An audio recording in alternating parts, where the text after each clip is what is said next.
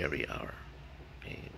Dahil lahat tayo ay uh, takot na sa COVID, ito po yung napili ko para gagawin nating uh, parang nakita natin na may pananalig tayo kay Lord. So welcome to Pastor Ray channel, our Bible study. Today we will take up our topic for our Bible study, and it's much of a study because we will be writing something, and we will be writing again and again, and we will take up 3 verses only, but we have questions and answers so that we will be sure that we are ready to study, or we are studying our Bible. Okay, so stay tuned. Package. Okay, ito po yung nakikita ko. This is what I found out, that as a Christian, we are already receiving a package from the Lord. Okay, so if you receive a package, what will you do? Okay, so 1 Corinthians chapter 1 verse 7 to 9. We will study this one, and we will draw a package. If you're um, listening to me now, you need to draw a package in just 2 minutes. 2 minutes only. Okay? Okay, are you drawing now? A package? Okay, draw a package. Okay, and then thank you for being with me. And 1 minute has elapsed. Had elapsed there. Okay, 1 minute and 30 seconds. Sandali lang naman ito eh. 1 minute and 45 seconds. And 1 minute and 50 seconds. Ang bilis. 1 minute and 55 seconds. 5, 4, 3, 2, 1. Okay, thank you for participating. Ito siguro yung mga drawing nyo.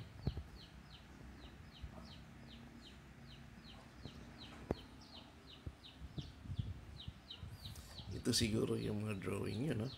Wow, there's a string, a sticker, because it has destination also.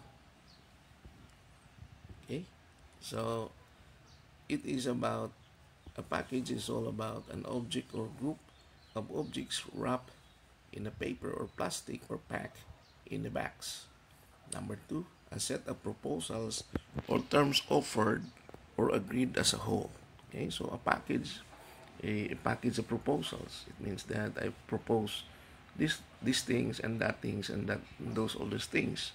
Okay, and that is proposals. It's a package proposal. Here is an object also. Okay, so this is all being defined as, or the definition of package. Okay, so that's the picture of package.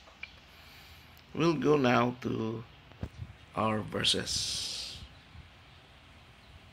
Okay.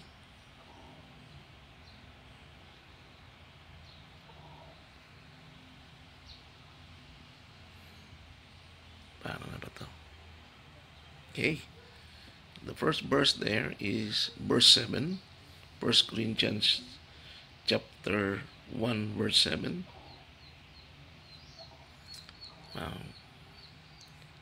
Therefore, you don't lack any spiritual gift.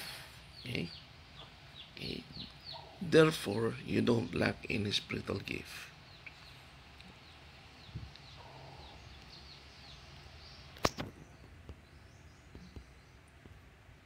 As you eagerly wait for the Lord Jesus, the Messiah. Okay? So, we don't lack any spiritual gifts.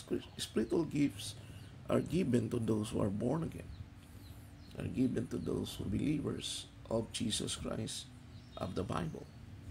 And as we wait for His second coming, because He will be coming to get us as born again, as Christians. We do not lack any spiritual gift. Spiritual gift is empowering us to actually to preserve us. Number two is to in the furtherance of the gospel. We have the gifts of tongues, we have the gifts of prophecy, we have the gifts of administration, and all other things as a gift. It's a package to all of us. Okay, so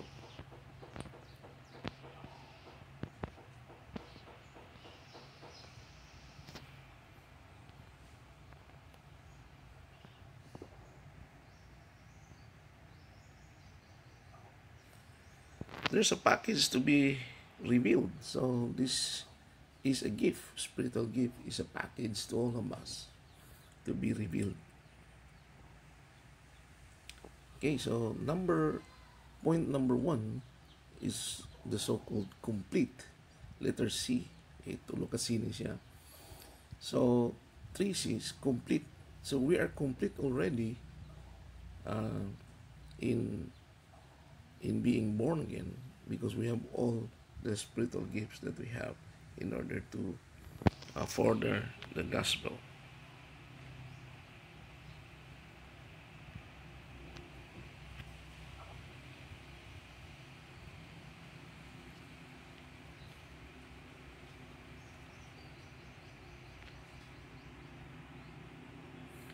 Okay. These are the questions in verse 7. Who are those that do not lack spiritual gift? Okay, artists, believers, convicted. Siyempre, letter B, believers. What is spiritual gift? Spiritual gift, okay, a talent from parents, payment from working, act of the Holy Spirit given to believers performing supernatural acts. Okay, so that would be, the answer would be letter C, act of the Holy Spirit given to believers performing supernatural acts. Who were eagerly waiting for because Jesus is coming soon. James the least, Simon Peter, Corinthian believers. Okay, so letter C, Corinthian believers, as based on our story.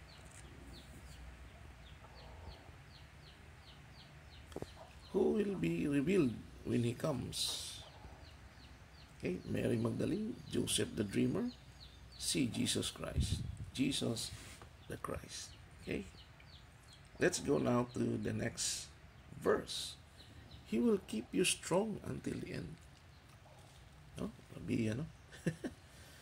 ito yung the best eh. The best na verse. Pangpawala ng pang lulumo. Okay. We will be strengthened. We will be keep in a good shape until the end.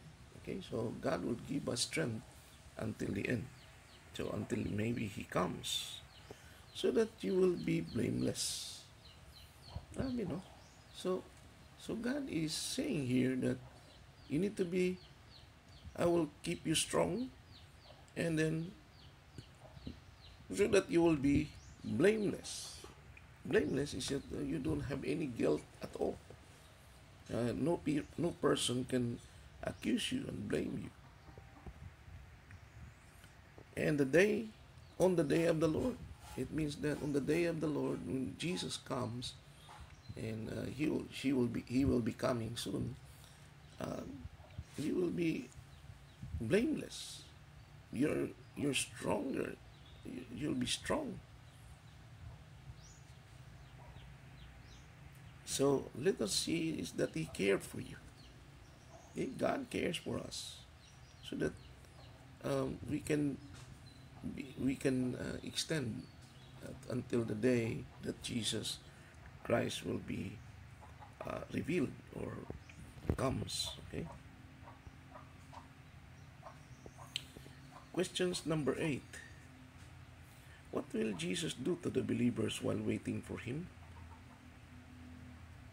Keep busy, keep quiet, C, keep strong. Keep strong. Okay? Letter C. Number two, until when Jesus keep us strong? Beginning of time, middle time, or end of time? Letter C is end of time. What will be the outcome of our Christian life while waiting for the Lord to come? Okay, bold, blame, C, blameless. Letter C, blameless. What is the meaning of the day of the Lord? When Jesus comes, end of the world, ultimate judgment. When Jesus comes. Okay? What is blameless? Blameless means A, guilty, B, badly, C, not guilty. Not guilty. Okay, so we will come now to the next verse, verse 9, the last verse that we are about to study. Faithful is the God by whom you were called into. Okay, faithful, it means that He will not leave you. Okay, when He promised, He will do it.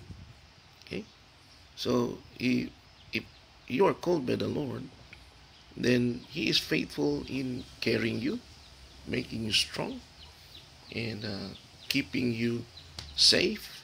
That is what the Lord would want for you, because this God is faithful.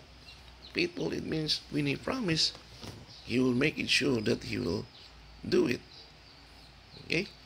So, faithful is the God by whom you were called into fellowship with His Son, Jesus. Fellowship, it means we can be together with Jesus. We can be a friend with Jesus. To the Messiah, our Lord. Okay, so Messiah here is not only Savior, but the anointed one, or the chosen one. Okay, the Savior and the chosen one. Okay, so C means consistent. C is consistent. Okay, so sa verse 9, ang point ko dito ay consistent po yung Panginoon natin, si Lord. Okay, yung faithfulness niya ay ayaw talaga paawat si Lord. Nandyan siya kahit may problema. Faithful po siya. Darating po siya. At times na need po ka kay Lord, ay darating po si Lord. Okay, nandito naman tayo sa ating questions sa verse 9. What is faithful?